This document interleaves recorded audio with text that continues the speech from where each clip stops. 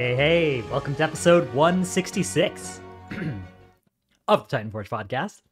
I'm Dranos, with a mid-intro throat clearing, and joined by Tettles and Trell.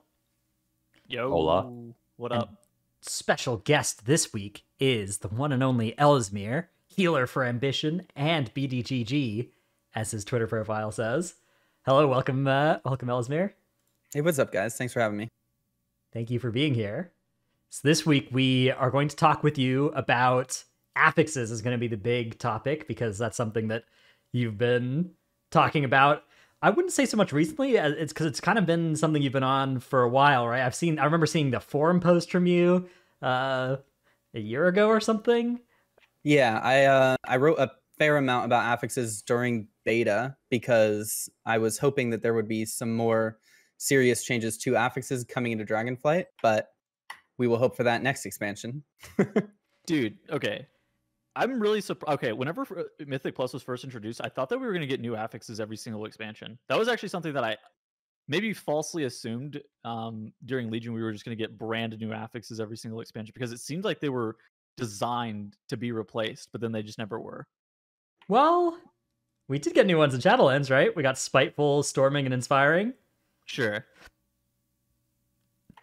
We got some new ones, but a few new affixes added to the pool over 3 expansions is I wouldn't exactly say was what we were expecting from affixes. I, similar to Tettles, was definitely expecting affixes to be something that was like majorly reworked or overhauled every expansion to keep Mythic Plus new and fresh.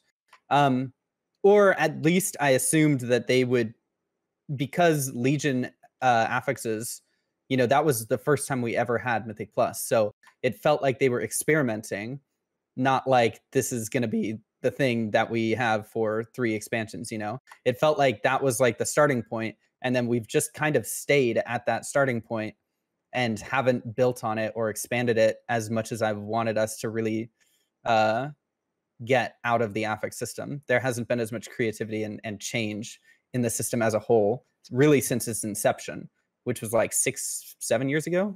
Yeah. A while. Yeah, that just made me realize this is the 4th expansion with Quaking and Sanguine and Yep. all the standard affixes we've always had.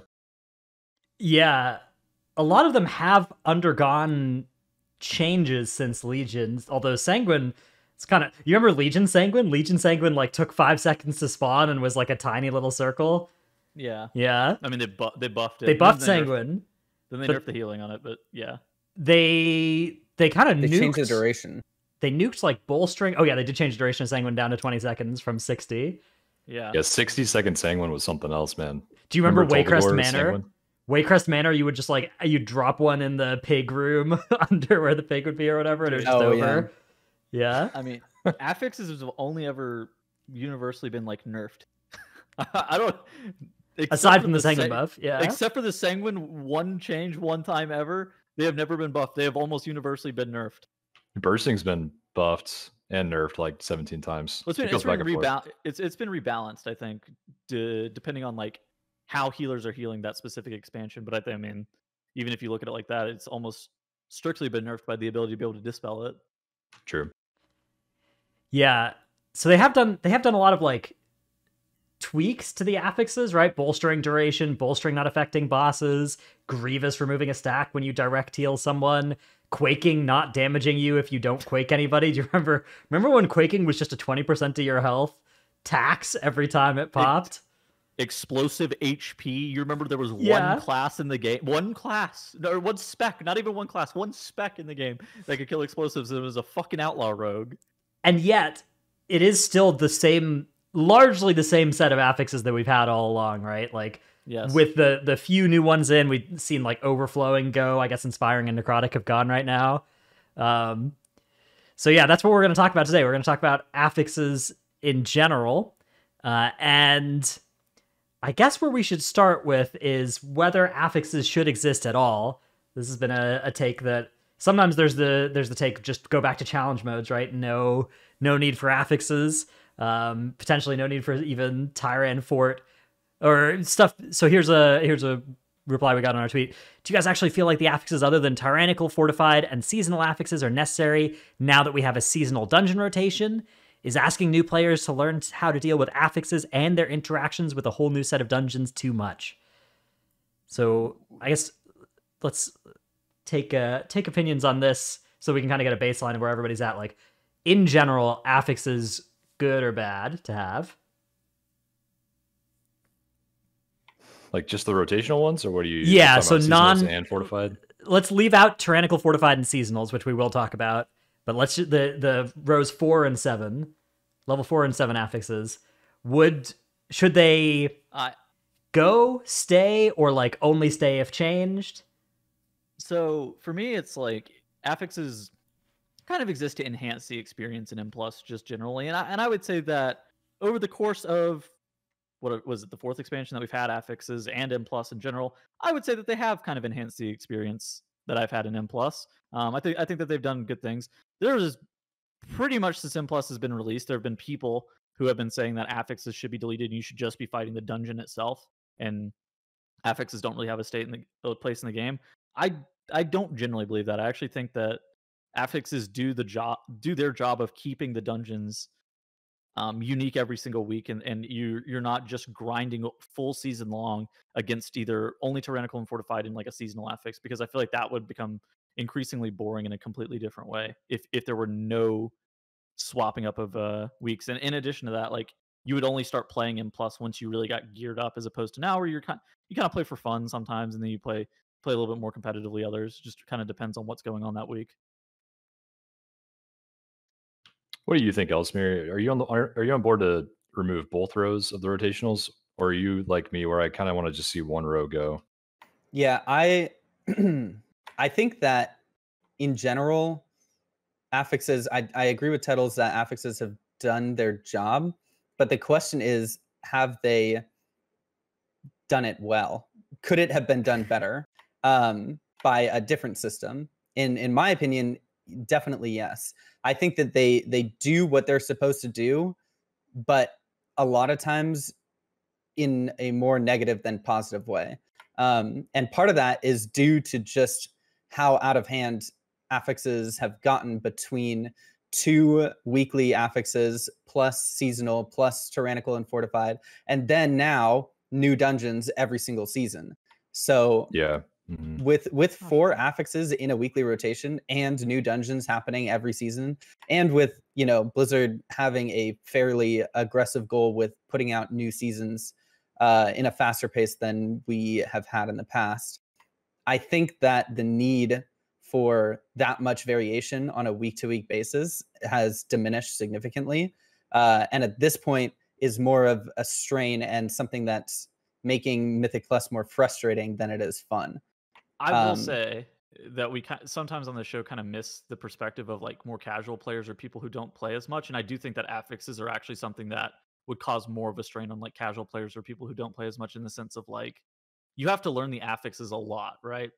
And if you haven't been playing the dungeons a lot, just think about, on one hand, it kind of enhances the experience in like a 15, and it really makes the dungeon feel unique. But at the same point, you have to battle against. Okay, so like, let's use explosive for example. Explosive is such an interactive affix that if you're not playing it near perfect, even in like a 15 or whatever, you're going to get punished heavily. And that to me feels like it's too punishing towards more casual players who are just, playing a couple dungeons a week for fun. Whereas obviously we know how to deal with the affixes. We've been playing for 4 years. Well, I think that an interesting thing about this season is they've finally done this thing where they've mostly gotten rid of like push weeks, right? Weeks where you can play with minimal affix investment. And high-level players would concentrate most of their dungeon running into these push weeks in previous expansions, right? And so, like, high-level players basically got to play without super impactful affixes for many of their, maybe even most of their dungeons in previous expansions and seasons, whereas, more people that are just playing, the same kind of amount of M+ each week, maybe 5 dungeons casually with friends in the 10 to 15 level, they've kind of always had this experience where a lot of the weeks are really affix intensive. But on the other hand, when the key level's lower, especially, if you're somebody who's like 410 plus doing an 11 key or something like that, like, you have a lot of gear covering any mistake on an affix, right? Whereas if you're playing the dungeon at a level where like each ability is going to do 80% of your health, like one mistake against an affix is going to kill you, right? And that's Absolutely. I think always been the reason why you usually see more complaints about affixes from the higher end players than the lower end ones, because the lower end ones are often doing these keys at a level where it's sort of being outgeared. So like the damage numbers incoming at least are not necessarily outgeared, but they're at the point where some affix damage on top isn't just going to kill you if you make a mistake. It's just going to mean that, you know, you're scared. And it's weird because I feel like I feel like I felt like with Prideful, where Prideful was really fun in weekly 15s, right? Like you're doing a weekly 15 with your guild. Yeah. You're like smashing through a lot of content, and then like you spawn a Prideful and that thing is 4 key levels higher or whatever than the rest of the dungeon. And that's like fun in a 15 when you're a little bit over gearing it. But then you're trying to do like a 20, 23 key or something and a Prideful spawns and it just takes over the dungeon. And similarly, like, you know, the quaking, thundering overlaps this season have reminded me of that, where it's just like, man, this is nasty. Or raging in some dungeons, like Raging Shaw and Temple. You're just like, this is Like what all it's all the about. smallies that rage, Yeah. and then All the exploders. either you have an evoker or you die. Yeah. Yeah, exactly. I to a certain extent I agree with you, but I also will say that this season, more than any before, I have heard more vocal casual players talking about affixes and their frustration with affixes than I think I ever have before. And I think part of that may have to do with the removal of those easy weeks, because I think even casual players did lean more heavily into M+ during those weeks, and kind of just didn't play as much during those off weeks. I know that was a heavy thing for high keyers, but from what I was seeing within the community, having those weeks just made affixes feel a little less burdensome, because you were like, well, these affixes suck, but there's always next week or the week after. But I don't know. I think part of the reason that we've had so many people being more vocal about affixes this season is two things. One, thundering is a very punishing affix, Yeah. even Absolutely. in pugs. Yes. And it also has many interactions with mechanics and even other affixes like quaking, that are kind of counterintuitive, like needing to spread and both stack at the same time. Yeah. And I think that's been a big source of frustration for players. And then the other part is that with the removal of those weeks, every week kind of feels difficult. Like every week, the affixes never get easier. So you never have like a break from the, oh God, you know, this week sucks, because it's just next week sucks too, you know? Yeah. Yeah. So I guess getting back to the question, should affixes exist? I do think that affixes enhance, at least for me personally, enhance my experience in the dungeons. I do think that they have, you know, like we kind of talked about a little bit, gone a bit over the line in terms of how impactful they are in dungeons. And that's obviously just my opinion. Not everybody shares the exact same opinion on affixes in regards to like how impactful or less impactful you think that they should be. It's kind of up for debate, right? Because like for me, I think that they're a bit too over the line this expansion, and the longer that we've played, the more it's just kind of like reaffirmed that. Because I noticed for me, it was like I hit a moment where I'm like, oh my god, thank God it's not last week. Oh my god, I hate it. I hate that it's this week. And the point that I hit that, I was like, wow, affixes are really killing my vibe. And we're the most experienced players. Like, imagine Yeah. people just learning these dungeons and they get to level 10. It's at 10, by the way, and all of a sudden they have all these extra things on top of new dungeons, and it's like extremely overwhelming, especially with how dungeon design has been going, where even the old dungeons now have very difficult groups of mobs and lots of kicks and stops that are needed in every pack. So on top of that, I think the thundering emphasis plus 2 rows of affixes is extremely hard. Yeah. Do you guys think that affixes should continue to stay though? Like, or do you think that it's something that needs to be like, oh my gosh, we need to really rethink how we're looking at dungeons? I think it's both. I think for now, affixes should stay. I do think that the way that they should, so there's a couple solutions that you could do with fixing affixes currently. The best solution that I've thought of, and I know Trell mentioned it as well, is that removing one of the weekly affixes would remove 90% of the like really difficult overlaps that occur that make affixes so frustrating currently in this season. So if we only had seasonal plus fort/tyrannical and then one weekly affix, that would be a really good band-aid to get us through until we could, do a more significant overhaul of affixes. Because there's no way we're going to see the entire affix system redesigned mid-expansion. That's just not happening. Right. Yeah, that's unrealistic. Yeah, so we're definitely going to have to like wait until the next expansion, where hopefully we'll get some more serious and significant overhauling of the entire system and Mythic Plus in general. But for now, I think the best way to kind of band-aid this is just removing one of those weekly things, which would cut out a lot of those overlaps. I will say that I think that we may have been giving bad feedback in the past where we were just calling for nerfs to specific affixes. Because now the affixes are pretty balanced, and it's there's still a problem with affixes. It's not just like one or two. I mean, it's better than it would have been if bolstering still hit bosses, right? Yeah, okay, yeah, sure. I mean, think about if some of those things weren't nerfed, like oh my god, unreal. God, yes, they'd be 10 times worse. That is true. I think Ellesmere is right though. This is a new-ish problem. I mean, it is kind of a problem, but now it's really magnified because of how impactful Thundering is and that there's new dungeons, and that's kind of like why everybody's been talking about it recently. And it's only 3 months in the expansion, and everybody's pretty active about talking about this one. Yeah, but the problem is we're not going to get what we had in previous expansions, where like by the second or third season, everyone knew the dungeons so well that no one really cared about affixes anymore. Right. Now in a couple months, we're going to have a brand new set of Mythic Plus dungeons, and we're going to have to relearn all of them again. A new seasonal affix on top of that, which we're also going to have to learn. So that's definitely going to just start all of this back up again. Even if by a month or two from now, we start, everybody gets in the flow, it's just going to be taken away. Yeah. And I think that's like the part of this tweet that does kind of resonate is like, if we're in a world of every season has 75 to 100% of the dungeons are new relative to last season, right? And it's like, yeah, I do think that there's room for less mental load to land on the affixes if you're going to have dungeons having that degree of like novelty each season as well.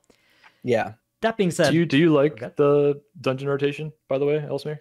I do. I think that the dungeons rotating is a good idea. It's going to keep Mythic Plus really fresh throughout the expansion. We're not going to get just totally, because I mean, think about by the end of every expansion, how sick of those dungeons were you? Like, I was so exhausted of Shadowlands. Same thing in BFA. Even Legion, with how good Legion M Plus was, by the end of it, I was like, I need something new. This is getting a little bit boring running Maw Souls for the 483,000th time. The only thing I'll say regarding the dungeon rotation, which I know isn't exactly the topic that we're discussing today, but just to quickly go off on a tangent, the old dungeons need to be balanced and recreated a bit better compared to the new dungeons, because the problem right now is there is a huge gap between dungeon design in modern WoW and like the new fresh dungeons that we're getting now, and then the old dungeons. It's just the playstyle and design of these dungeons are so wildly different that it doesn't feel very good going into a Court of Stars or Shadow Moon Burial Grounds, and like everything you can just turn your brain off and pull one pack at a time, and it's super easy. And then you walk into Knockhood the next minute, or Ruby Light Pools or whatever, and every mob has 40 different things to interrupt and stop, and it's insanely dangerous and does a billion damage. I super agree, and I think it's good we're talking about this in this episode, because this is where our opinions originate based on this kind of thing. And so like that in mind, would you rather the new dungeons be taken back more in advance, or would you rather the old ones be buffed more to match the new dungeons? That's a tough topic to address. I don't think necessarily that most of it comes down to throughput. Like, I don't mind if stuff does a lot of damage. For example, first boss in Shadow Moon, or second boss of Court on Tyrannical. Like, I think it's good having heavy healing checks and stuff like that. So when I say that I want things to be more difficult or easier, it doesn't really have to do with throughput. It has to do with mechanics. Yeah. So the mechanics of new dungeons, I think, are a little out of hand. I think, yes. I think mobs shouldn't have so many constant interrupts and stops. Like, for example, the mob that spams Cinderbolt and Ruby life pools, or the mobs that in Knockhood that you have to do like 3 separate kinds of stops on just to prevent them from one-shotting your group. A lot of different mobs in these dungeons are stocked full of dangerous different abilities that people really aren't going to have time to learn within this 1 season limited window. You know, especially given that most players don't play Mythic Plus constantly the way that higher Mythic Plus players do. Sure. You know, for the higher end community, it's a lot easier because, you know, we're playing 40 hours a week or whatever. But for somebody who's just walking, or, you know, that's just, I mean, it depends on the player. But I'm just saying, the higher end community definitely has people who are playing significantly more. And so when you compare that to a more casual player who only steps into their weekly keys, learning all of these different abilities and what these mobs do is not really easy and isn't going to come super quickly. Yeah. Dennis, I have a question. How have you liked Temple of the Jade Serpent and Halls of Valor specifically as brought back old dungeons relative? Because I think that people talk about brought back old dungeons, they just immediately say Court of Stars and Shadow Moon. Yeah, because it's interesting because those two are the ones that are like way too easy, right? And have way too many like nothing pulls. I feel like Halls of Valor really hit the mark for me. Like I've been loving doing Halls of Valor runs. I feel like there's difficult pulls, but there's opportunities to, you know, combine and go big. There's difficult bosses, but Herja maybe has a little that still feels unfair sometimes, but the other ones are like, and even Herja, there's a lot of counterplay, right? I don't know. I think that dungeon's sweet. I think Halls did land in a good spot. Yeah, the only crap I have about Halls, and it's not to do with mechanics. I think mechanics landed in a great spot. But the only thing is like animations on the frontals of like the shield maidens. Yeah, that could have been improved. Yeah, that's like sure. a whole other thing. Yeah, but like that's the Temple I same thing hate. with like deadly thrusts in halls. You know, Yeah. they've Also had Tome, they've yeah. had frontals like that a lot in the past. That's true. Yeah. That's where you But need yeah. the gun one sound every time it starts getting cast. You know, this is a huge tangent, but I've been practicing for MDI Less Stand, and I actually told my group yesterday to use the Ellesmere sound for a mechanic because you will never miss it. You That's really won't. Details gun 1. dude, I am a lover of the telephone ringing. Oh, that one's good too. That one is Yeah. so fucking annoying. For my like super important dispels, I always use that. It's effective though. Yeah. But yeah, I mean, I think Halls was really good the way that they brought it back. It's definitely my favorite old dungeon. And I think part of that is like you mentioned, the pulls can be difficult if you choose to. They also can be easier, but like when you pull these big packs, right? There's a mix of casters and of just tank busters. So the tank has to do their work to not die, but the DPS don't have to worry about interrupting 6 different things. You know, there's like one caster that heals that you have to interrupt, and then one that has, you know, the rune carver that you have to interrupt. And that's pretty much it, you know? And then you can choose to pull in the thunder dude as well. And then if you do, obviously that complicates the pull a bit and you have to worry about kicks a little bit more. But in general, the packs by themselves inherently do not have massive amounts of stops that are required and like huge amounts of coordination. Funnily enough, those packs used to. Like if you look at old Halls of Valor, every single pull had multiple like had a Thundercaller and a Mystic in it, like almost at minimum. And then some of them also had a Rune Carver on top of that. And you're like, what the hell is this pack supposed to do? They actually rebalanced a lot of the trash in halls, and I thought made the dungeon more enjoyable for it. Yeah. As for Temple, though, I actually kind of disagree with Dratnos. I don't mind Temple. There are obviously some outliers in Temple, but like if you take most of Temple, it's the same concept, right? You can make the pulls more difficult, or like the packs inherently by themselves, there aren't a ton of things that you really have to worry about. Like there's the big AoE heal on the Wismari side, and then the one caster in each pack. You know, except for that one where there's 2 casters and then the big guy. That one requires a little bit more coordination. But in general, most of the dungeon is laid out in a way that you're not going to have to worry about coordinating kicks very significantly up until you hit the Shaw room at the end. With the new trash that was added. That new trash is a little sketchy, I will say. Yeah, the left pull.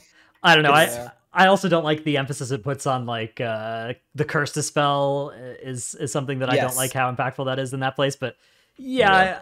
I do think there's good concepts in there as well. Yeah. Required decurses and things like that have been a big problem for a while. And I know that's something that they were kind of addressing when we talked about it in previous expansions, like in Halls of Atonement, for example, the like required decurse that you needed in order to basically even do that dungeon. Yeah. And then I think there was Plaguefall Disease. Oh, there's Plaguefall Disease. There was something in the other Plaguefall dungeon. Theater. Theater Pan. Yeah. Oh, There was something in theater. I don't remember what. I already forgot which dungeon was where. Yeah. Yeah. Shadowlands. I just blocked out all of Shadowlands as soon as we left. Yeah, it's repressed. That shit is also just gone. Yeah. All right. I want to circle back to something that, for those of you that have been following Mythic Plusers complaining about Mythic Plus for a long time, you'll remember an arc that we had for several years of Delete Tyrannical that was kind of one of the most common things said by Mythic Plusers for most of BFA. Back then. That was so bad for a while. But I feel like it's not something you hear very much anymore. In fact, if you look at a lot of these responses, they're kind of like, hey, let's leave Fortified and Tyrannical in and then do this other stuff. How do you guys feel about Fortified and Tyrannical and their impact on dungeons? Obviously, Tyrannical has taken a series of nerfs throughout Shadowlands, and also they added, I think the biggest sleeper buff to people enjoying Tyrannical is the fact you just need to do it for score, and so you're comparing your Tyrannical runs against your Tyrannical runs instead of against your Fortified runs, which made it, I guess, a lot better as well. Do you guys think that Fortified and Tyrannical do a good job of making the dungeons feel like differently textured, or is it meaning that we are always doing half of the dungeon on easy mode and then only half of the dungeons like mattering? My opinion has remained completely unchanged on Tyrannical and Fortified. I do not think that they should exist. There's a few reasons for that.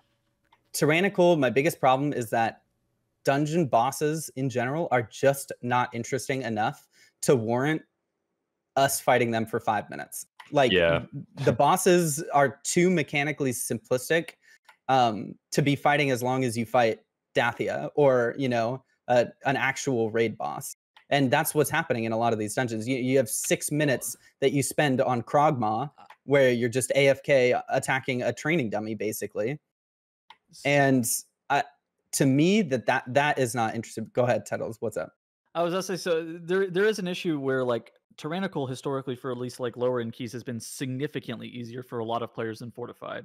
For like even right now, I would say if you're doing a key that's below 15, I would rather play on Tyran because you can just absolutely stomp the trash, and then you have infinite time. And then like the Tyrannical bosses, especially in a 15 or whatever, aren't going to be long enough to where you're getting to the 8th Sonic Screech on Croth or something like that, and you have to like cycle through defensives perfectly. I think that there is an issue too, that this is just a top level player issue where Tyrannical and Fortified are so very polarizing. But I think it's just like how the scaling is going to work. It just increases the ability for things to have potential to break. But to me, that's also I don't know, because to me, that just says that Fortified should be gone too. Because I don't think that you should ever be playing where half of the dungeon is super, super easy and the other half is, boring / difficult or long. And then the next week, it's the complete opposite. I get that it's like trying to make the dungeons more interesting week to week. Yeah. But in reality, all it's doing is making it so that you breeze through trash on Tyrannical weeks, and then bosses are obnoxious. And then on Fortified weeks, you struggle on trash, and then you breeze through the bosses, and they're, super easy. I do think that the length of trash on Fortified weeks feels significantly better than the length of trash on Tyrannical weeks. It normally ends up making the dungeons feel like on Tyran, for some reason, you just do your whole entire rotation on the pack, and the pack dies before you're even done, like doing your burst in a lot of situations. Whereas on Fortified weeks, it really feels like that trash has enough oomph to it to where you're able to kind of get your damage out. But that's why I don't understand the whole concept of Fortified and Tyrannical in the first place, because basically what we're saying is like Fortified, it's not quite there because the trash lasts a little too long, or Tyrannical, it's not quite there because the boss lasts a little too long. And it's like, if you just removed them, then you would have the perfect level of difficulty for the entire dungeon. The bosses and trash would be equally difficult. The whole dungeon would be engaging. I don't know. I just don't think that there's enough of a reason to keep them around in an already infinitely scaling system, because a lot of people's argument to like tyrannical is, you know, how are we going to make this like this boss won't be difficult anymore, you know, or this trash won't be difficult anymore without fortified. But the system is already built to infinitely scale, so eventually everything will be hard. You will hit that same point. Like if you're fighting a 26 tyrannical, if you're doing a 28 with no tyrannical, the boss is going to be just as difficult as the 26 with tyrannical. So but they would have 30% less health probably, which is. But I think that's a good thing. That would be perfect. Yeah. Yeah. I would like that. Because then like the bosses will still not just drag on forever. Like I remember the first I went into Tazavesh like a month or a couple weeks after Race to World first finished in Sepulchre, and I was fighting the last boss, and I screenshotted the last boss, which was like 7 minutes and 30 seconds or something on like a 26. And then I compared that with Halandris, and Halandris actually was a shorter boss during progression than you know, that boss that literally had 2 mechanics that you just repeated over and over and over again. So that's the kind of thing that I really would like to see removed from Mythic Plus in general, which removing tyrannical would fix. Yeah, I do think there are some bosses where it's much more egregious than others. Like if you're doing like a tyrannical bone maw, you really are like, oh wow, this is bad. But you know, the Algathar bosses, I think some of them do have a degree of like, hey, tyrannical is turning this into like a, you know, an encounter where we're going to see extra overlaps, and we're going to be tested on like having to build ourselves into like a single target damage and a single target survivability build this week, whereas on fortified weeks we don't have to. I do think there is some value brought by that tyrannical fortified, you know, shift each week in terms of how you have to attack the dungeon. But yeah, I'm not sure it's better than just having the key level do that work, because if the key level was higher but it was balanced between every week, I don't know, maybe that would just be better. But I think you would lose a little something there. I think Ellesmere's point actually makes a lot of sense to me, because I actually feel very similar to you, Dretness, where I don't really mind fortified and tyrannical this expansion. I've felt kind of okay just about them as a whole, but it's definitely in a spot where if the system is infinitely scaling, like Ellesmere pointed out, and I think that's like a pretty big point to consider as well. I agree with both sides. I think the tyrannical is landed in a good spot, like we said, but the just concept of it is still a burden on scaling, like Ellesmere said. I would like to see like some kind of balance, but I don't know if I'd want to see. Well, maybe we should ask Ellesmere this. Like, would you rather see fortified tyrannical taken away or one of the rotational rows? Which one would be more important in your eyes? If I had the option right now, it would probably be one of the rotational. I would do the same, man. Yeah. I think that fortified and tyrannical should be gone, but in this band-aided system that we would be creating, where we would just remove one of the weekly affixes, I think you would at least need to keep fortified and tyrannical around for now until the affix overhaul that hopefully will happen during beta of next expansion. But yeah, like in the immediate, I think the more important thing is removing those weekly affixes, or at least one set of them, so that they don't have as many terrible overlaps.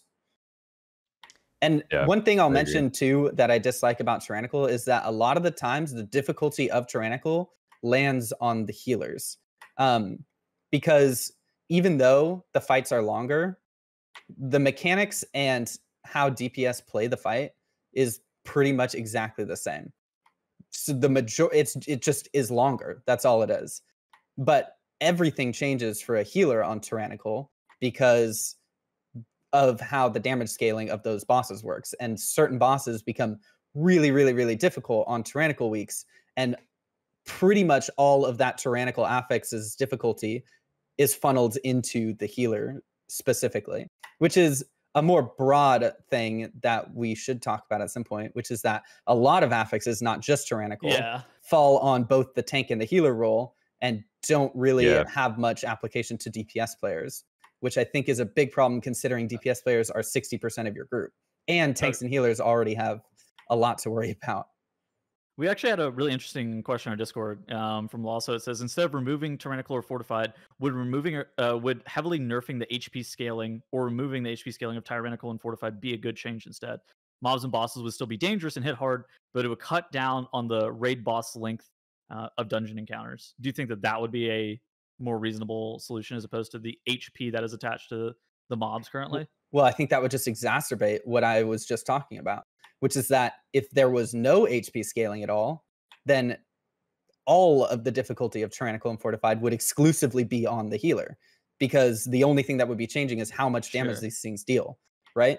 So then I don't know, like currently the way it works with HP scaling is that some of that difficulty is, I mean, I wouldn't say difficulty, but the affix affects DPS players in that, they may want to go a more single target heavy build or whatever.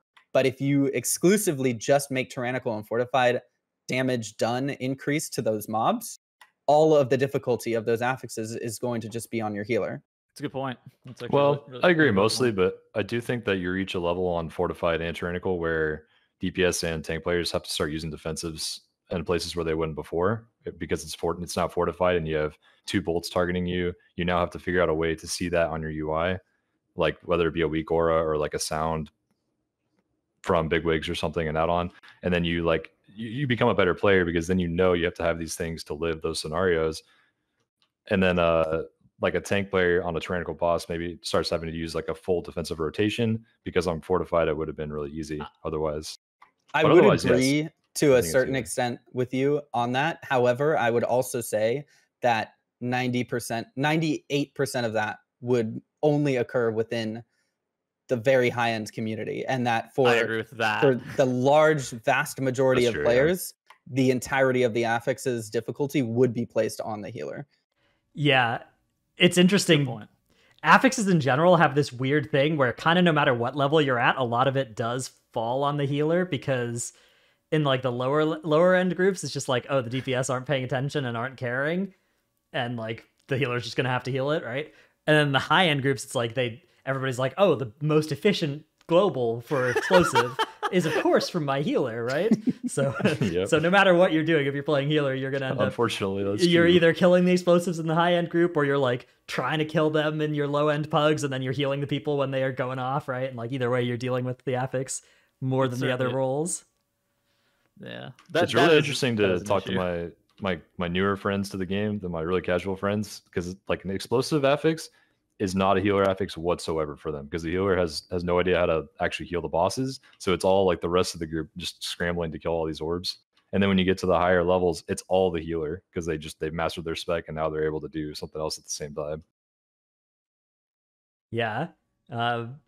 Now part of this maybe is just because like necrotic and inspiring were basically 2 affixes that really didn't hit healers at all, right? Like those affixes, necrotic was just like, yeah, your healer is useless on this, right? It's all just how the tank plays it, right? And then inspiring was basically also not something the healer. Sometimes it was like, okay, the healer's taking there's a lot of extra bolts going through or something, but that's the usually thing, it was just a case of like, oh, Fireland's portal's going off now, your group's wiping. I mean, a lot of those weren't necessarily on the healer, but they were on like routing through the dungeon, which is like, holy shit, like what is really possible with a route. So with those coming out of the pool, now every week is like 1 or 2 healer affixes, right? And, yes. I don't know. I'm not sure. Like I think those were good affixes to remove, or to at least put on vacation for a while. I'm down for that. I do feel bad about the burden landing on healers, and I wonder what ways there are around this. Ellesmere, do you have any takes on the healer intensiveness of affixes and any possible solutions for them? Well, the best thing that I could say is you need to start creating affixes that aren't just negatives. So, for example, if you look back at Shadowlands and you look at Tormented in general, not a great affix in my opinion. However, there was something that Tormented did which was you could pick up one of these things where anytime you killed a mob, you gained X% of damage. I think just 1% damage done. And so what would happen is whenever explosive weeks came along, anytime that a DPS or like anytime that an explosive spawned, it would be beneficial for DPS players to get them because they would gain a stacking damage buff. Sure.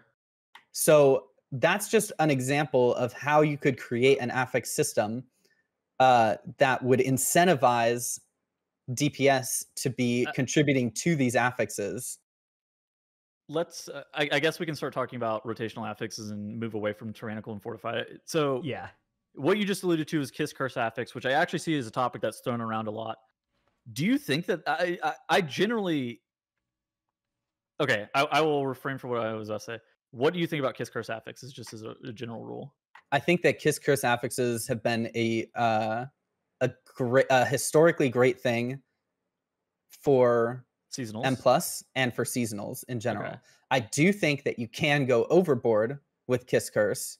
However, in my ideal world, there would probably be one negative and one positive affix, and then a seasonal kiss curse kind of like awakened or something where it enabled like unique routing. I think that having a seasonal affix that enables unique routing is really important. And I think it's something that pretty much everyone has loved anytime that it's come along. You look at the two big ones, obviously, were Awakened and Encrypted. Yeah, that's it. Yeah, we love those. That's the name of that one.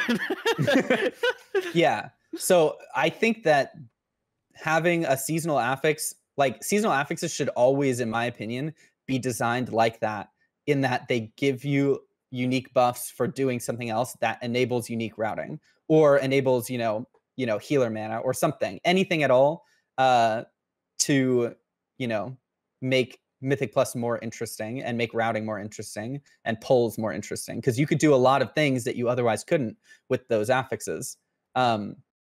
So I think that is one. Seasonal affixes should always have something like that included in them. And then two is what was I just talking about? What was the question? Do you like kiss curse affixes? Do you think they're a good idea? You were talking about with regular affixes. 2 rows. Yeah. You're talking about. I don't think that kiss curse affixes should be a big thing in regular affixes. I think if you made every single regular affix a kiss curse affix, it would get really overwhelming to play. And but I do think that the idea of positive affixes is really good. I think that having some affixes, if you look at Diablo, for example, and the rifts and some of the buffs that you get within those rifts, whether it's like move speed or zapping enemies nearby or, whatever it might be, you could come up with cool and interesting positive affixes. Damn, you look so good in that. Yeah, I forgot to turn the redeem off. Oh, wow. Hey, just ignore it. I forgot to turn the redeem off. Yeah, imagine a conduit pylon being in dungeons. Oh, there's a conduit pylon next to this pack. We're just going to delete it. Yeah, I mean, I don't think it should be that heavily influenced. Like, I don't think that any positive power should be so impactful that you don't need to play your spec correctly and you can just walk through with those powers. However, I think adding an element of adding some type of positive affix would go a long way in terms of people's perceptions of affixes as well. Because you log in every week and your first thought is always, what garbage do I have to deal with this week in Mythic Plus? It's never like, what do I get to do? What kind of, fun stuff do we get to play with? Do we get move speed? Do we get, casting while moving? Do we get, I don't know, anything at all like that? It doesn't just have to be like strict damage boosts. It could be something really cool. That's more interesting. Now, I will say that I guess my initial hesitation with kiss curse affixes is I think the affix system as a whole right now is already too complex, and I think that adding another layer of what are we going to have to do on top of this is something that if they do get added, I think that they need to be reimagined, or we need to completely overhaul how the affix system is working, which it is a possibility, and I think that there should be more experimenting with affixes in M+. And I agree that that's part of why I would say that I wouldn't want to see kiss curse on those regular affixes. But if you had one set of positive and one set of negative, you could still have a lot of variation from week to week, but you would remove a lot of the frustrations with, you know, double negative affixes and how they're paired, like bursting grievous on healers, or, you know, whatever it might be, sanguine bolstering, or I don't even know. The point is, you would remove a lot of that, and you would keep the weekly variation, and you would probably even get people excited to push keys, or to just even to do keys, because they wouldn't be burdened with like, oh, we have these 4 affixes that are all going to make our lives miserable, you know? I agree with Yeah, this. super agree with all that. Yeah, I do think Kiss Curse is a good thing for them to use sometimes, although there have been a lot of Kiss Curse seasonals over the history, and about half of them sucked, right? Like Prideful, Tormented, Thundering. I would argue Prideful didn't suck. Prideful wasn't great for the highest of high-end community, but outside of that, I think Prideful was actually pretty cool in that you really felt the buff that you got from Prideful after getting it, and it felt really impactful. And, you know, doing the Prideful wasn't always fun, but the routing made it a little bit interesting.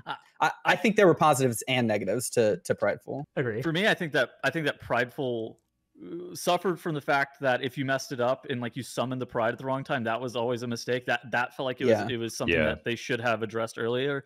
And then I think the biggest thing that impacted Prideful too much is like the season went on too long, and so the routes were like really set in stone for months. And you're just like, okay, there's no more evolution of how this affix is going to be working. Yeah, I do think it's a good thing for a lot of seasonal affixes to get is either Kiss Curse or route affecting, or both. Although I do think that route affecting seasonals are maybe a little bit less important in a world of new dungeons every season as well. But maybe like for the later seasons in particular, especially if we're coming back to, you know, Algathar in season 4 or season 5 of this expansion or whatever, could be a great time to have some sort of route, you know, twisting affix. This might be a hot take, but I thought Shrouded was sick and it affected your route. I thought that was a sick affix. I love Shrouded, yeah. Shrouded. The problem with Shrouded, maybe from their perspective, is they gave us like 40% haste by the end of the dungeon, and I would understand if they don't want to pull the trigger on giving us that much power this early in a season or an expansion. But yeah, that affix was phenomenal. I liked it, but that could be controversial. I know some people did not like that affix. I did not like it. I just I didn't love it. I was kind of neutral on it. That's fair. That's certainly fair. Part of that was just because Zolgamux was so obnoxious at higher key levels. True. So I think at lower key levels, I think I would have enjoyed it more. But at like the highest key levels, that shit healing like was just absurd. The amount that it healed was very frustrating. But I think that and Prideful had the same downfalls. They just didn't scale super well.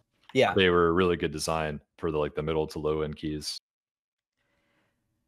Okay, cool. We've actually incidentally answered a lot of the questions that were on our list through this, but the next one that we haven't comes from Dark Scream, who says, how do you feel about affixes and mechanics designed for specific class utilities? For example, Purge, Soothe, Bop. I think Mass Dispel could certainly go into this category as well.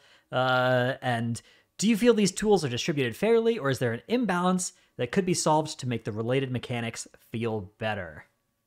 It's like the curse spells too. Like that, that kind of stuff is really annoying if you just like land on a comp and like a weekly key that just doesn't have one of those. Like it is very unfair feeling.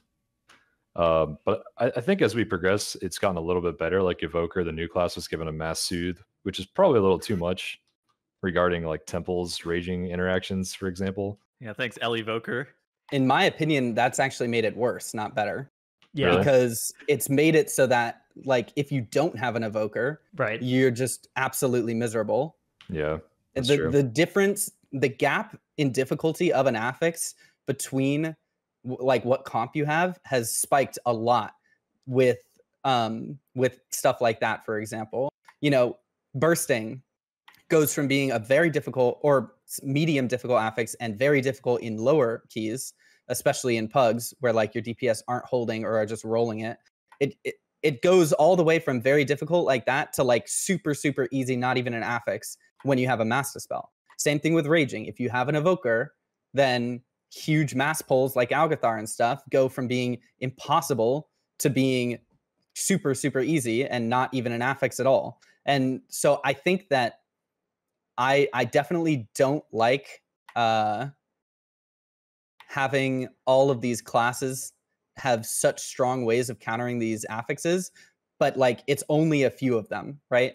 So, like for example, this may sound biased, but what does Paladin have to counter affixes?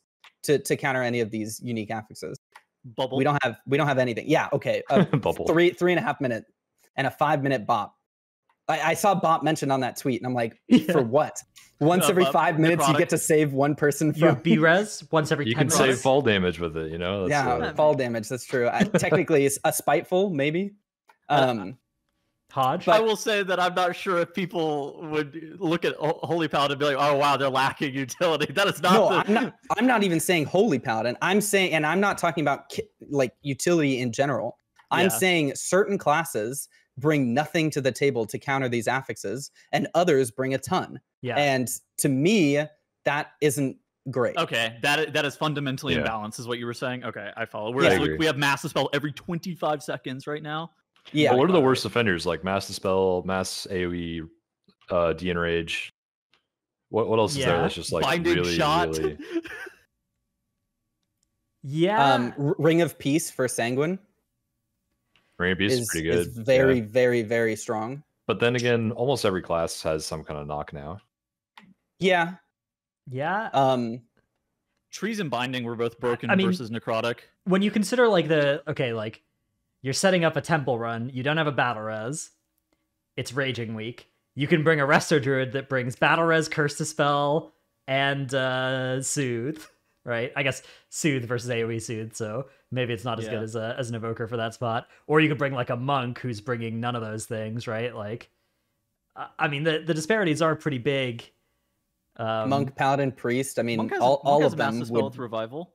Yeah, okay. If we're it's just in the healer spot, sure, but like, okay, say it's not the healer spot, right? Like, I don't know. It's you're looking at like DPS utility, right? And like, you know, I think that comps are already super limited in terms of like your flexibility based on just all the buffs that they've been giving certain specs. And with needing a battle res, needing a lust, needing all these different things. And that's like a wildly separate topic that we could go into for a very long time.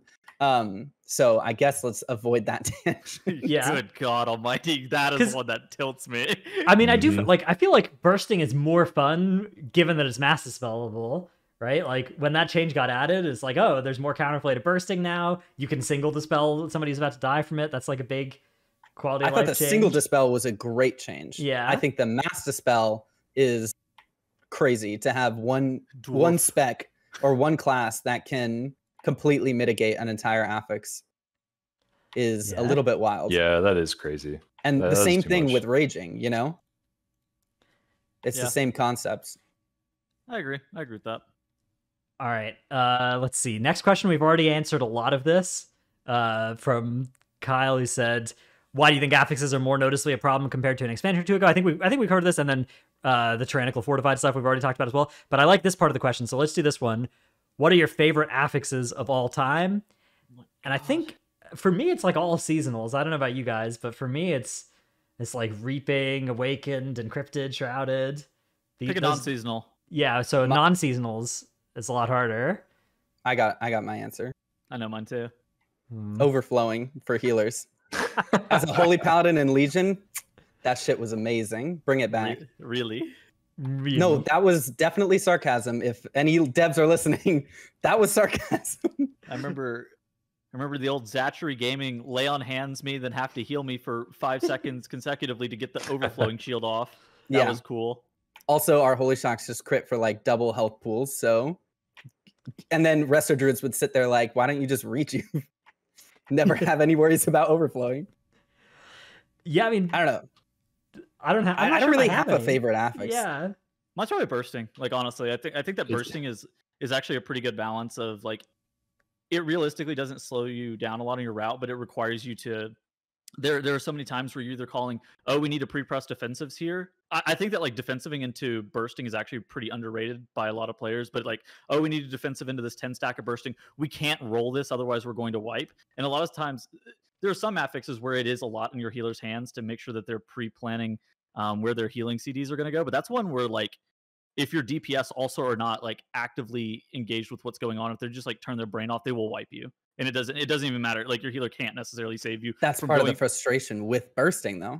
Well, especially in pugs and lower keys. But I think that's what I like about it, right? Is that like sure, it is frustrating whenever it gets fucked up, but I think that like the point that you're always in control of it in that way is the part that I like. Yeah, I get that. I agree. But I would say bursting once they added the ability to dispel. Oh, because, yeah. And if you took away mass dispel and just made it so that it was single dispellable, then I think bursting would be a great affix. Although I still would argue that it is really not great in pugs.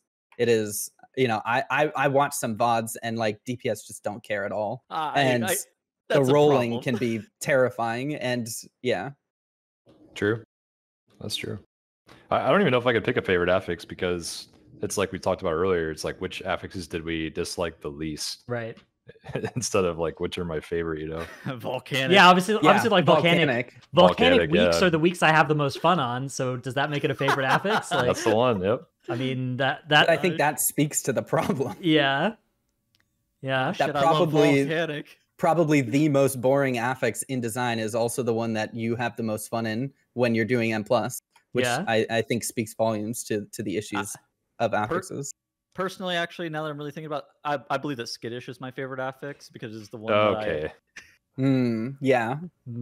Boomkin speaking. Yeah, Boomkin speaking. I've never been meleeed from threat. Keep talking. Boomkin speaking.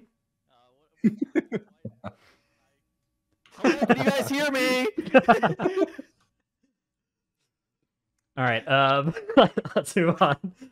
Let's move on to our tip of the week section. Then we'll talk about seasonals to end it out. My tip of the week. And this one, somebody sent me this one, but I didn't write down who it was. But I had discovered this independently, and I didn't realize it would be a good tip of the week. But then they sent it to me, and I was like, oh yeah, that's a really good tip of the week. So, if you are a miner or a herbalist, you can mine or herb these molten nodes that give you a debuff that it's a fire dot. Now, that fire dot can be nasty. It does a lot of damage, but you can go into water and you lose it. You have to, if you like start swimming, you lose it. But the funny thing is, if you go swim in lava as well, it counts. It removes your debuff. So if you're ever ticking down, you will take a tick of lava damage, but you can go swim briefly in some lava and remove this dot from that as well, in a bit of a flavor weirdness thing. So that's my tip of the week for any gatherers out there. Yeah, once again, the most useful tips from Dratnos coming to you live from the Titanforge podcast. Like to shout out the sponsored tip of the week segment, sponsored by Role Playing Games. It is a role-playing game that we're playing. Charles, what is your tip of the week? So mine's about the last Tempest Channeler mini boss in Ruby Life Pools. And speaking of like dungeon design where mobs have 40 mechanics, this guy has a lot going on. And I think that one of these things may help a lot of people listening. So for one thing, multiple tank classes can either immune or reflect the damage that he does to the tank. So if you walk in and you spell reflect his first bolt on you, it'll just like hit him for like 1,000,000 damage over the course of the dot. Same thing with diffuse on Brewmaster or Windwalker if you want to taunt and survive it. And then the other thing is on this guy that anytime he gets that Tempest shield that you have to burn through, he's actually getting the shield from the ads that he spawns right before. And so if you have like a Mass Dispel or a Blood Elf Racial or just any single purges as well, you can just reduce that shield to low amounts or even 0. And so you can kill him like twice as fast. We were doing a key a few hours before the podcast started, and we were playing with Billy Azuna on his mage, and he said that he could spell steal about 4 before he goes Zoom, and he actually split it up 2 and 2, and that reduced the shield by a ton. Like it made the shield very trivial to the point where it was a very low shield. It was almost impossible to wipe 2, and splitting it up 2 and 2 just with the mage spell steals was super sick. Yeah. All right, Ellesmere, what is your tip of the week? My tip of the week is regarding healers. Just don't play this week. Trust me, your group's gonna ask you to play this week. Don't listen to them. Don't fall for it. Bursting Grievous Tyrannical, get me out. Dude, this week was a pretty rough combo. I got asked to heal keys on Tuesday. That's how far down the healer lists people are going and getting no's from their whispers.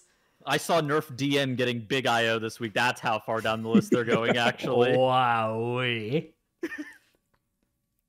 All right, Tettles, what are we looking at in this this clip of the week? Since we have a paladin on, I decided that this week we were going to showcase Turn Evil, as it is a very powerful ability. Asterisk in very specific situations. And I think that one of the most powerful ways it's good is Turn Evil on the first boss of Shadow Moon Burial Grounds. If you use Turn Evil, once the ad in Shadow Moon Burial Grounds reaches below 30% HP, you're able to execute it with Turn Evil, and it just goes away. Yeah, I didn't know this, but it apparently any undead or aberration summoned mob can be done, right? Ellesmere is what Turn Evil works on. Yeah. So they actually hotfix this halfway through the season. Early in the season, it could be used on any undead aberration once it was below 30% health. So you were able to use it on Shazin Temple, on tons of stuff in Knockhood in the third boss area.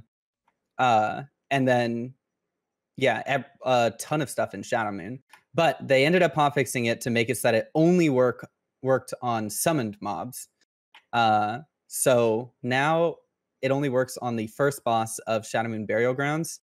So technically it does work on summoned Bakars in Knockhood, but I would not recommend talenting into Turn Evil just for that, because they're just going to die to cleave anyways. Cool. All right. It's useful maybe in future seasons too. Like it may be something that you just keep it in your brain. Think about it in the future whenever you see something that's something you're like, wait a second, can I Turn Evil this to execute it? Yeah, it would have to be something you summon, and like it wouldn't even. Does Turn Evil still fear mobs above 30%? Yes. So if Plaguefall came back, you could still use it the same way it was used in Plaguefall on those bosses. Yeah. Yeah. Correct. Okay. Interesting. You would potentially be able to execute the big ad that spawned from Stradama. Oh, wait, but that thing's CC Stradama, immune, yeah. right? So it doesn't. It doesn't. Oh, you're right. Yeah, it has to be CCable. You're right. Oh my gosh. You could probably do it on the first boss, right? Are those aberrations? Yeah, you could still fear those. Oh, you could execute the very big one, maybe. them, but that's only if you wanted to actually deal 70% of its health first. Yeah, which, true. Of course, nobody did. Can you do it to the wall on the under Zool? That wall has weird CC flags on it. Unfortunately, I've tried and it does not work. Okay. Sad. Because they are not CCable, and it doesn't have some sort of weird interaction where even though they aren't CCable, it can work. Unfortunately, there's some things that like work on it. Like the offhand can slow them. The proc from the offhand embellishment can like slow them and shit. Like that's odd. It's weird with the CC flagging on that mob. Yeah. All right. Let's move on to a discussion of the seasonal affix, which IMO, this is the big problem, the big reason why this season we've had so much complaining about affixes is I think Thundering really puts a lot of pressure on the other affixes. The Thundering Quaking interaction, the Thundering Storming interaction, the interaction between Thundering and like many boss encounters and many trash mobs, I think really is highlights the problems that happen here. And maybe even with a better seasonal affix, or with a seasonal affix that didn't do these things, some of these problems wouldn't even really be problems we would notice, or problems at all, perhaps.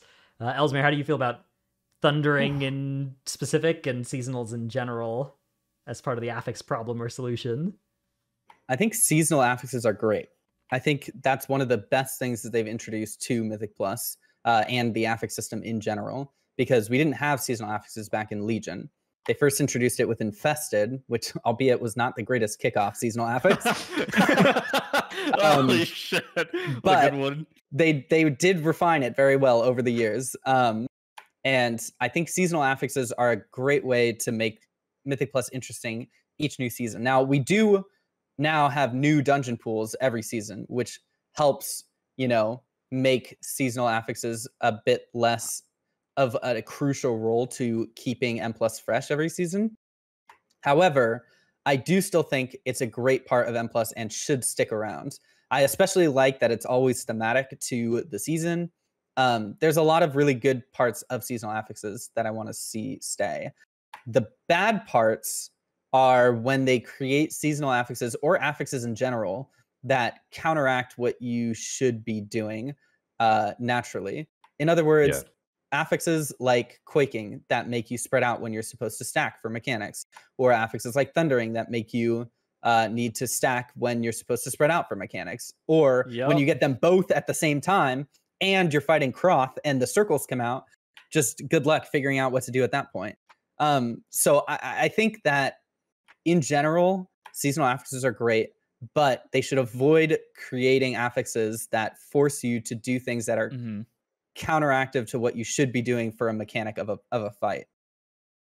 I do think that like the impact of seasonal affixes is always something that's interesting to me, because they have to worry about balancing. You have to worry about balancing the seasonal affix itself a lot less, because it's just like, and with us rotating through completely new dungeons as well, that's something that we have to think about even less, because we can just rebalance the timer every single season with the new dungeons and how the seasonal affix impacts that. And so you can create things that increase our power crazily.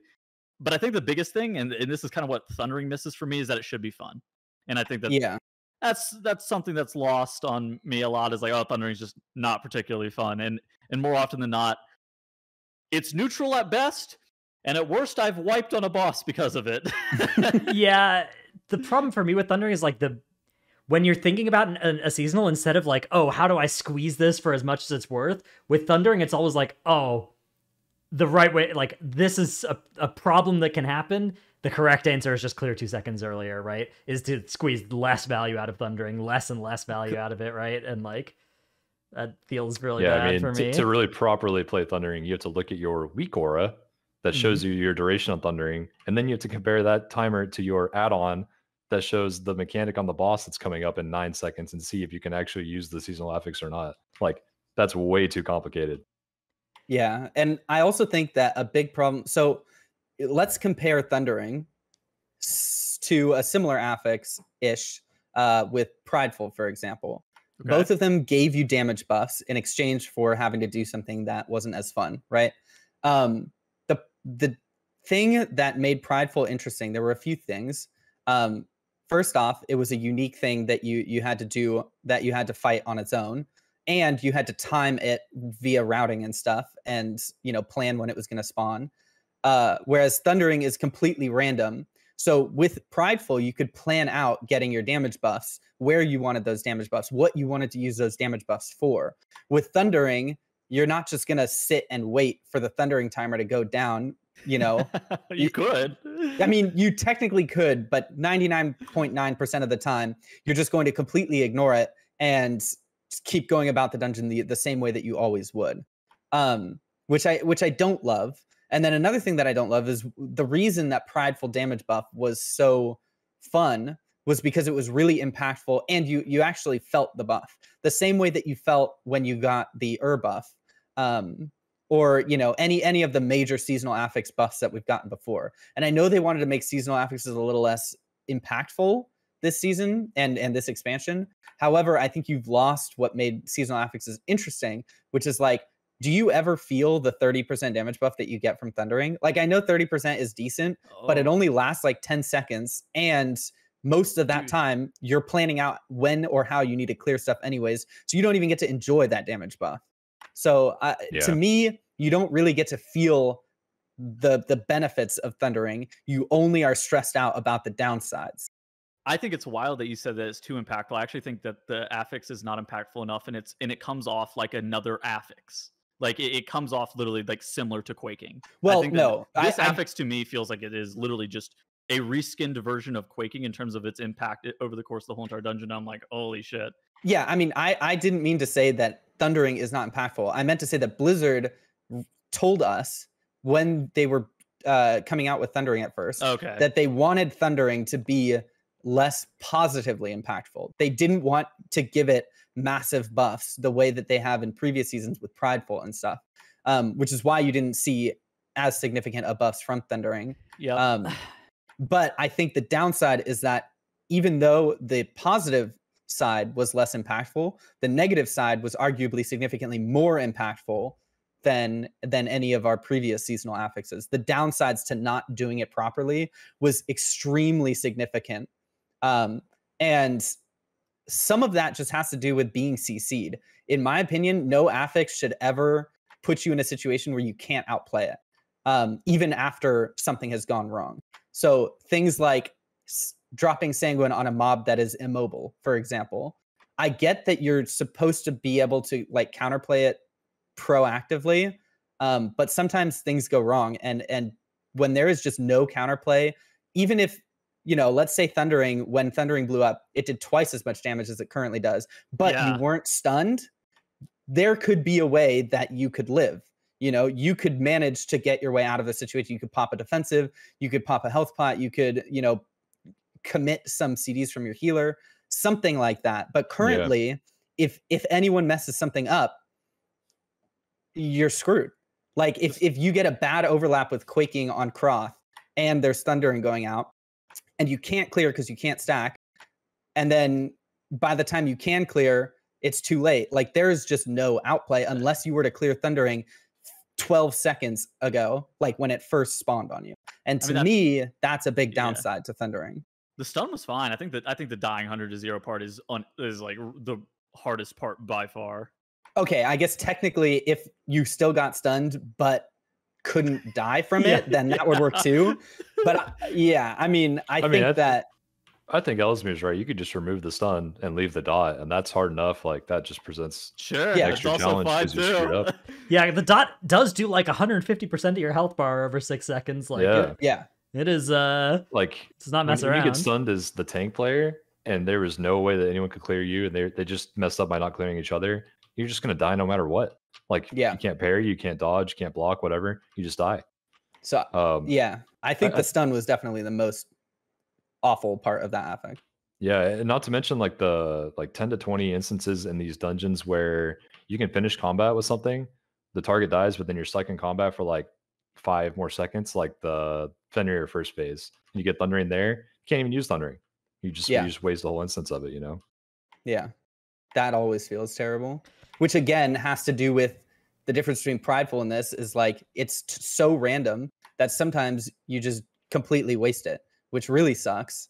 You know, and then you never really get to fully enjoy it because when you do have it, you're stressed about having to clear it. So I kind of miss having an affix that you can plan and think about a little bit more rather than this just like, let's hope that it's decent. Basically, kind of the only thing that you get to do with it is like Grief Torch into it, right? Like maybe if you're good, you're holding Grief Torch 20 seconds for a Thundering, and that channel is short enough, and it's like, okay, cool, I got my Grief Torch into Thundering, but like, you know, 15 seconds where you need to clear within the first 5 or 10, you're only getting a couple of globals into that. They've got to be big ones for you to feel happy about the buff. I don't know. Yeah, that happens to me a lot. I'm like holding Grief Torch for the Thundering coming up to get the 30% damage buff on it, which is like the best case scenario for using Thundering is trinkets, by the way. And then like right as Thundering comes out, something happens to where a DPS has to stack on me and I lose the buff anyway. And it's like, well, yeah, there goes the That's been happening to me a lot recently because I started playing Evoker and the staff is like a huge source of damage for a single target. Yeah. And I will often hold that for Thundering, but then when the Thundering comes out, like you said, like something will happen. I'll have to be dodging a mechanic or something where, you know, I have to stand still when I channel the staff. So, and then by the time I can use the staff, Thundering is just gone, or I had to clear it for X, Y, or Z reason. Did you ever finish that math project that you were doing, trying to figure out how much damage you would gain over the course of a whole entire dungeon from Thundering? It is I'm currently every 6 minutes refreshing a Google script because that's how long a Google script can run for to like iterate through this API call. So soon TM, like next 2 weeks or something, I'll have gone through it all. Do you have any data so far?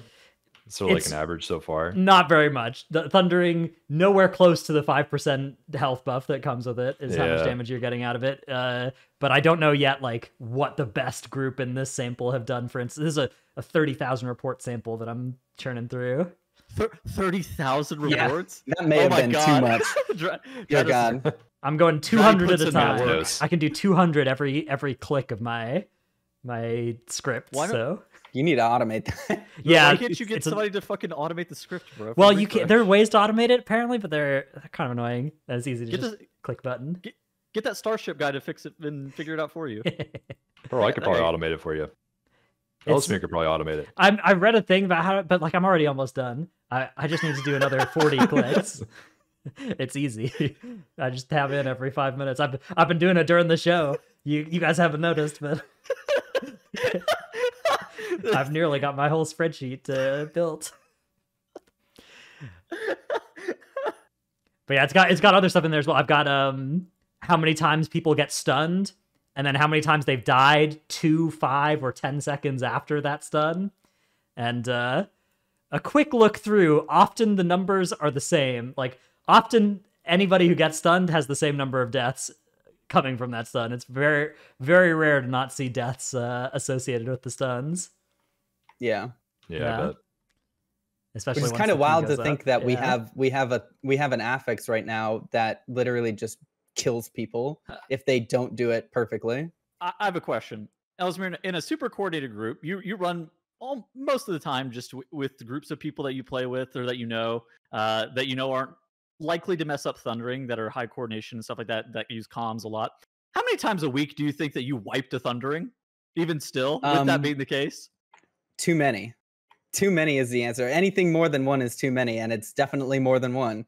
It's I'd say for every like 10 keys that we do, we mess up thundering once. Which in a high key means that the key is instantly depleted. Like Yep. you fuck Yeah. up thundering once, it's over pretty much, unless you're in a court or a Shadow Moon, in which case you can fuck it up about 6 more times and still be fine. That checks out. I'd say I'd go as far to say like more than half of my high keys have been depleted to thundering not being cleared instead of like the actual dungeon mechanics. And I think that goes back to our biggest point in this episode is like this affix is way too negatively impactful and not enough positively impactful compared to what we've liked in the past.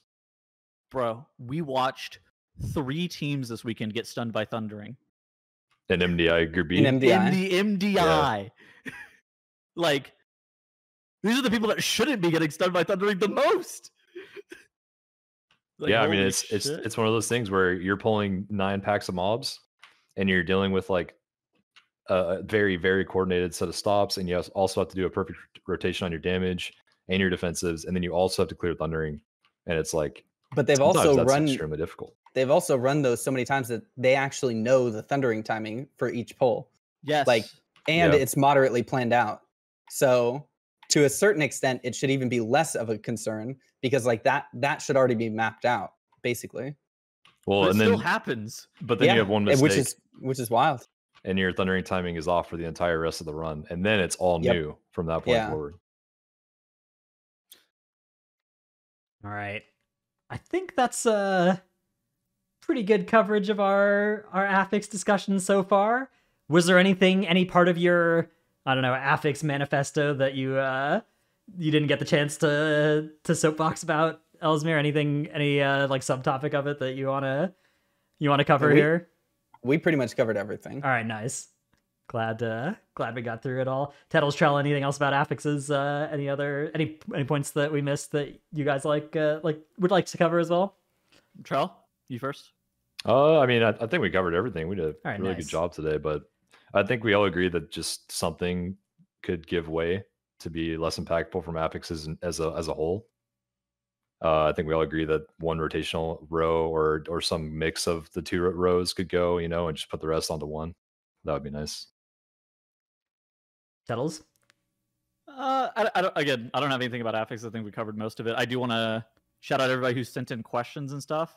We built a lot of the show notes based off of the questions themselves. It wasn't necessarily something that we like had an extended Q&A and stuff like that, but the show notes themselves were built off of the questions. And Yes. so just know that like even if we didn't read out your question, we looked at your questions in some capacity. A lot of them are in this document as well, but we had basically already covered them by the time we got to them, so I didn't pull them up. But thank you to everybody who put a question under the under the tweet. Also, thank you to everybody who put a meme question as well under the tweet. Which was like 60% of them. There was a large amount of memes there, yes, which were very good. There was something about a Cincinnati hot. I don't even know what that means. Just don't ask. Well, yeah, I think that's about it then for our main topic. Ellesmere, where can people find you, find your content? What sort of stuff is yours on the internet? If you go to Twitch, it's just Ellesmere_gaming. Oh my god. You can find me live there, and then you can find all my socials from there as well. Yeah, also creator of the world-renowned Wings is Up. Wingsup.com. Yeah. Okay. Wings is up, baby. Definitely recommend anybody in any group just start adding .com after if you're like, hey, combustion's ready, combustion's up, .com. Just start saying .com at the end of that.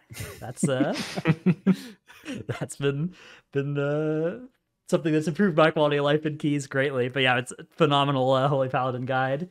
So yeah, thanks for coming on the show. We're gonna quickly thank the supporters over on the Patreon, and then since our Q&A was already in here, we will be all dunsies. So and Tettles and Trell, I'm glad you guys haven't lost power yet, but oh, it's a miracle, man. It's a miracle. There's 80-mile-per-hour winds out there. I keep looking to make sure my house is all right. okay. Well, we'll blaze through the Patreon names real quick, and then everybody can go and shelter in place. So they are Paul, Get In Loser, We're Going Shopping, We Need More Holy Shocks, Never Nude, Ja, King of Skills, Dratnus' Dino Pillow, Chromed, Trekkie, Chewy.